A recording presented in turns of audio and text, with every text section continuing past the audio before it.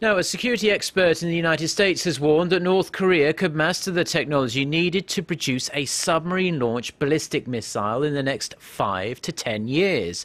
Speaking at the Washington-based Carnegie Endowment for International Peace on Friday local time, Theodore Postol, a professor of science, technology and national security at MIT, said that if North Korea developed the capability, the so-called SLBMs would be more of a security threat than the regime's intercontinental ballistic missiles.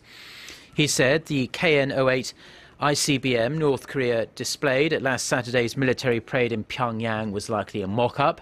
The professor also questioned how advanced the regime's ICBM technology actually is, suggesting North Korea could need another 10 to 20 years to have a reliable missile.